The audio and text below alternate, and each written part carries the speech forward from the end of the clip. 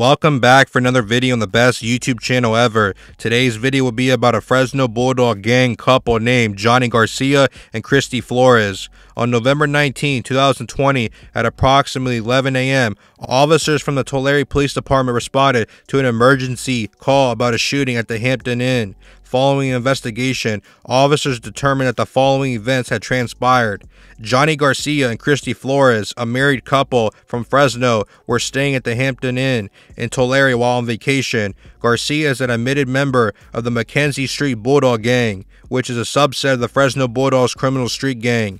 Flores has a documented history of associating with gang members. She had previously been involved in gang-related crimes, and she had gang-related tattoos.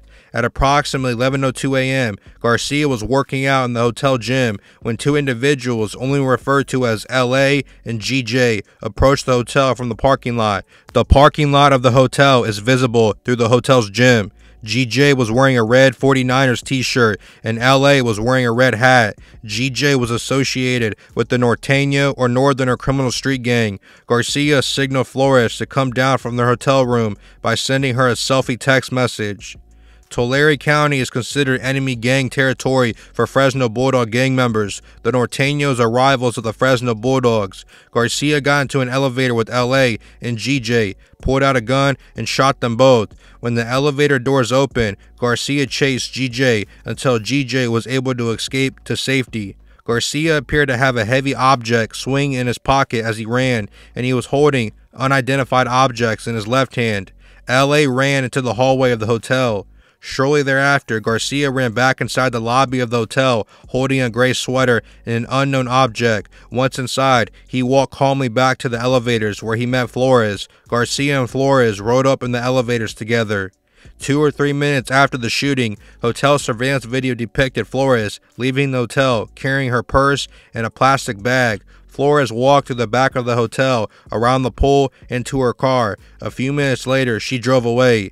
Police found a spent shell case along the same route taken by Flores. No bullet casings were found in the elevator where the shooting occurred. Flores later returned to the hotel to collect her belongings. Investigating officers searched her vehicle and found the gray sweater that Garcia appeared to be holding shortly after the shooting. Subsequent testing showed that the sweater had gunshot residue particles on it. Following her arrest, police searched Flores' person and found a glass pipe commonly used for smoking meth in her bra. The shell casing found along the path taken by Flores, a bullet fragment recovered from GJ's shoulder, as well as a mushroom bullet lodged in the interior of the hotel, could all have been fired from the same gun. The gun used in the shooting was never recovered. Garcia was convicted of pulling the trigger, while Flores was convicted of being an accessory after the fact.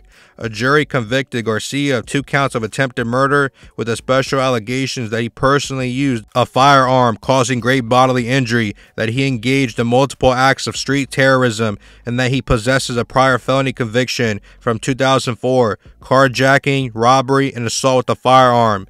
In addition, he was convicted of possession of a controlled substance, heroin, with a firearm, and being a felon in possession of a firearm and ammunition.